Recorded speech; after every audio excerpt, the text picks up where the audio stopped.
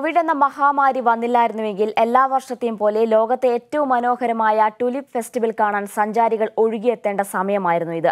Covid lockdown ലോകത്തുള്ള എല്ലാ മനുഷ്യരെയും വീടിന്റെ ചുവരുകൾക്കുള്ളിൽ ഒതുക്കിയിരിക്കുകയാണ്. കാനഡയിൽ നിന്നും വർഗീസ് തിരുവല്ല തയ്യാറാക്കിയ റിപ്പോർട്ട് കാണാം. കാനഡയ്ക്ക് ഇത് വസന്തകാലമാണ്. ഒരു നീണ്ട മഞ്ഞുകാലത്തിന് ശേഷം കടന്നു വരുന്ന ഈ വസന്തകാലം കാനഡയ്ക്ക് ആഘോഷങ്ങളുടെ ദിനരാത്രങ്ങളാണ് സമ്മാനിക്കാറുള്ളത്. വസന്തകാലത്തെ വരവേൽക്കുന്നത് ഈ ലില്ലി പുഷ്പങ്ങളാണ്. അതായത് ഇവിടെ നമ്മൾ അതിനെ ടുലിപ്പ് എന്ന് പറയും, ഇംഗ്ലീഷ് തന്നെ ടുലിപ്പ് എന്ന് പറയും. കാനഡയ്ക്ക് മറ്റൊരു പേരുകൂടുണ്ട്, ലില്ലി പുഷ്പങ്ങളുടെ നാട്.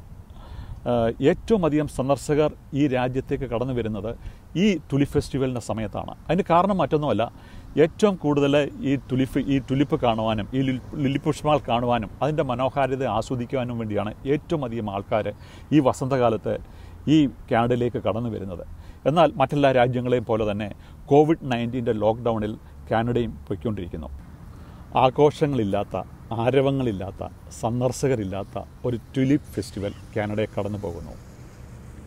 Cameraman അനന്തുവിനൊപ്പം Varghese Thiruvalla, Canada.